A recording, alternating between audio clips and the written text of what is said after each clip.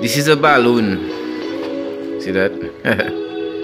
It looks like as if it have been, I know they used to do that with flowers, like the paste, make a water paste with flour, paste the paper on it, and then stick it on the balloon. And it'll become that little hard thing. But I have been given the task to turn this into a globe. Yes, my lion. Young and uprising. Come and say, take it to the world, take it to the world. Take the gospel to the world. Young and uprising. Come and say, take it to the world, take it to the world. Take the gospel to the world. Yes, my lion. Young and uprising. Well, not really turn it into a globe, but to draw basically the map of the world on this and draw it in a way so that somebody can paint it. So they'll paint in the world. So they'll put in their green, their brown, their whitish, their bluish to represent the oceans and so on. So let's see if I can do this. I can get this done. I am going to be using some form of reference on the computer here. Let's see what I can find. Yes, man, Junior, I understand.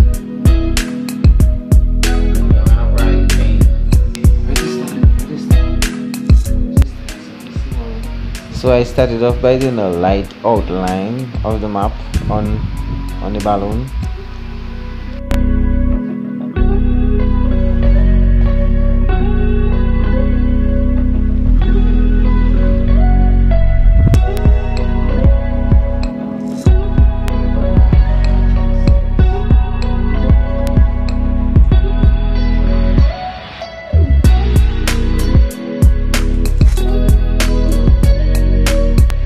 Then I started to go a little darker with the pencil so that I could see it a little clearer. I don't know you guys, but this thing is harder than I thought.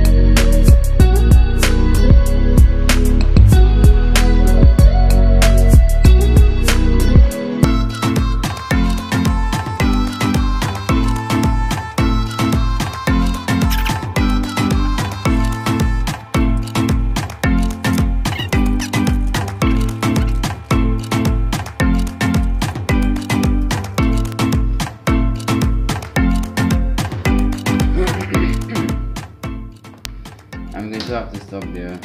Just get something dark marker to mark all this.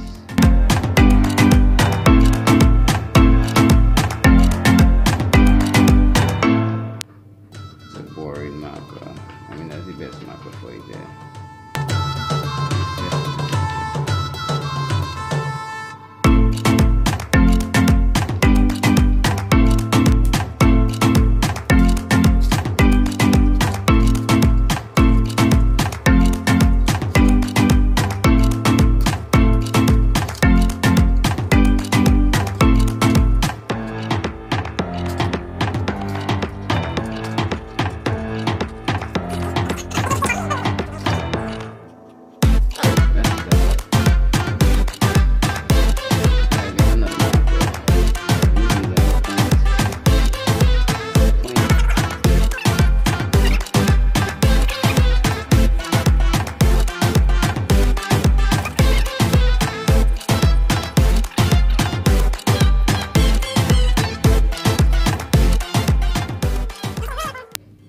Be able to paint or color whatever you want to do with it, right?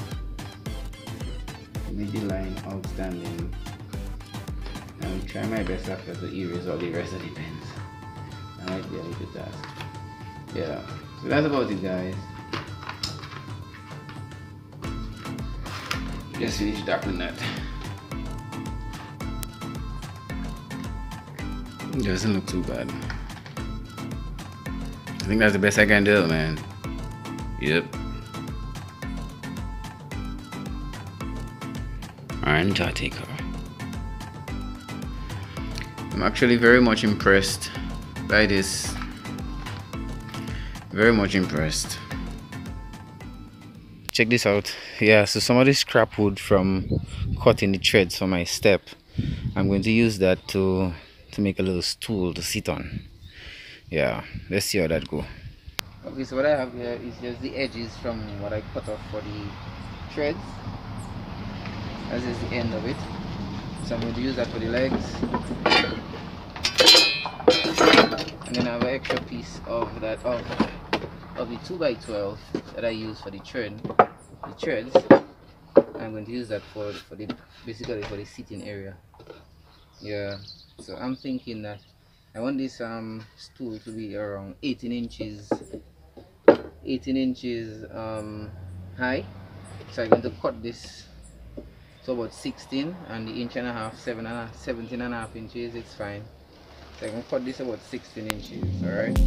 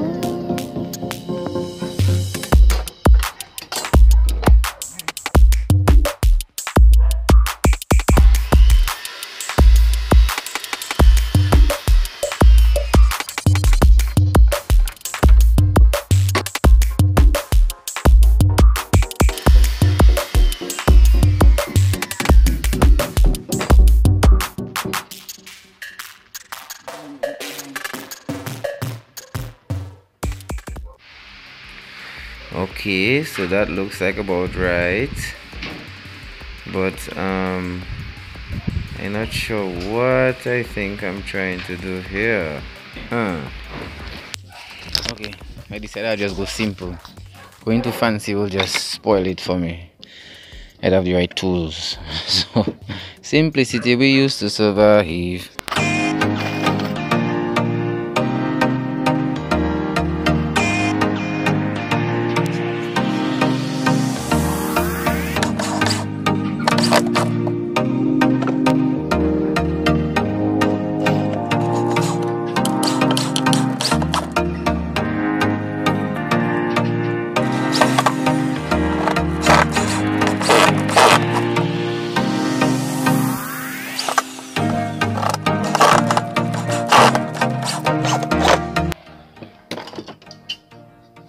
It's solid.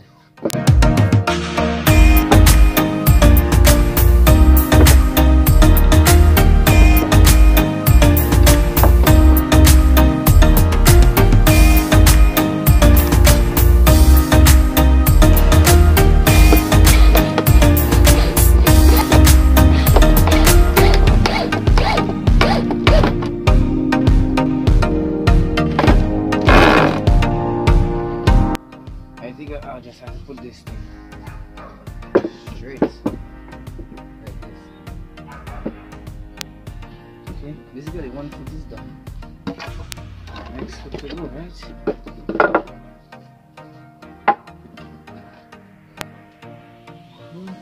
This is it. Basically I just batten those legs together on the seat with some sheetrock screws, 2.5 inch long. So I'm just going to mark it to notch it. so that I can use a piece of 2x4 as a brace here to just keep the leg straight on both sides. Okay, so I ran out for a few minutes. By the time I came back, it was dark. Basically what I did, I just notched this side here. And I put a piece of 2x4, and I'm going to do the same thing on this side. Yeah, as I was light, I wasn't recording, but then I forgot to put on the light on the phone.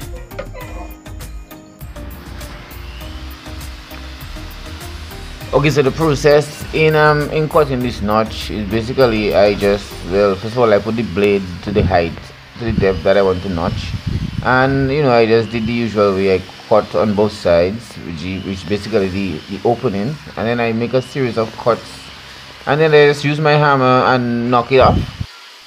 I then use the chisel to finish clean it out.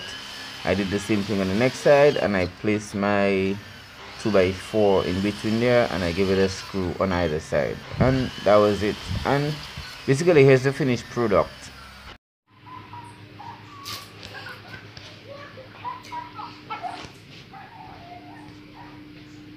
I even took some time off to carve out L and V, which basically L is for Lawrence and V is for my wife's initial, which is Vanilla. Yeah, so here's the finished product, and it's it's quite nice and it's strong too, huh? Check this out. Not wobbling, nothing. I can shake with it, it's solid. Quite impressed by how this thing came out.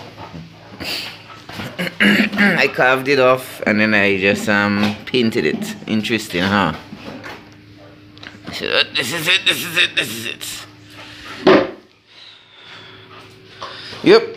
Hope you enjoyed this video. Now let me just go and clean Emo's cage. What is it, Rocky?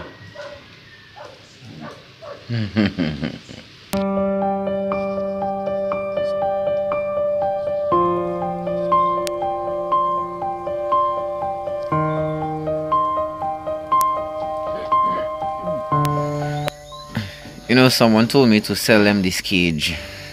Sell them Emo's cage. Well, I no longer have any chickens, and I don't think I'm going to get any more fall. So I just figure, why not just clean it out for them?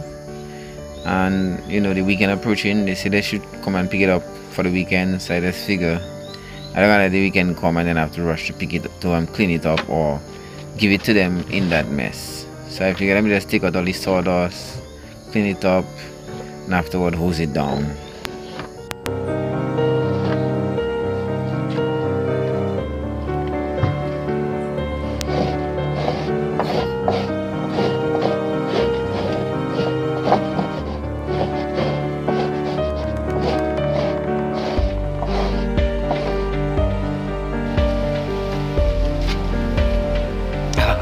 Oh my, hey, I actually like to see this, These things look, I made stool in the past, but I think that's the first time I make a stool. See, as I get in a little bit more exposed to the wooden stuff, learning about the saw, as I have a saw, because back in the days, just hand saw, like you see that little stool under that box there.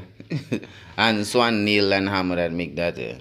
Didn't have no power saw, didn't have no drill, nothing, didn't have no screws, didn't have no proper wood. It's just a bunch of scrap wood. Well, I mean, that is scrap wood too, but I mean, if you look at that, right? If this thing doesn't get burnt or stolen, this thing is going to last me a lifetime. Trust me. Because when you see it there, especially if I decide to paint it, boy, this is going to last me forever.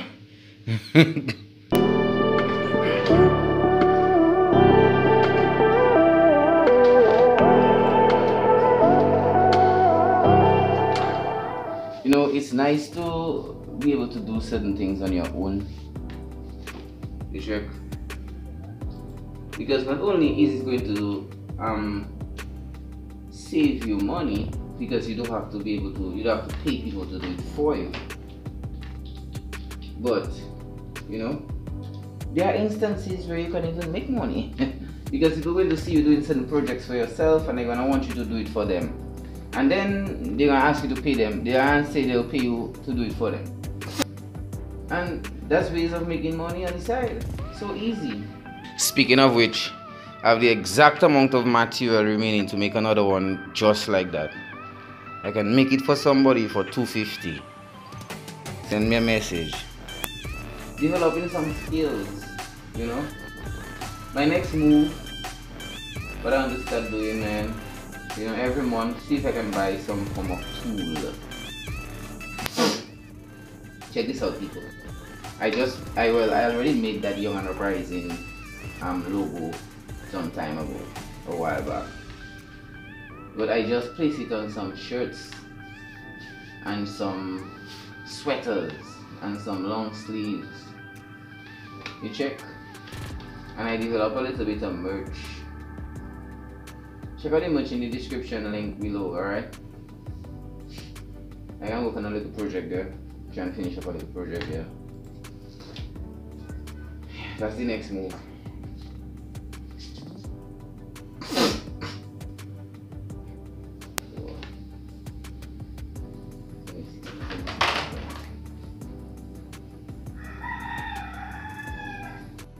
Wow, outside they're blazing, boy. Eh, that mango looking like it's ready on the tree. I think I'm going for you. Wait right there.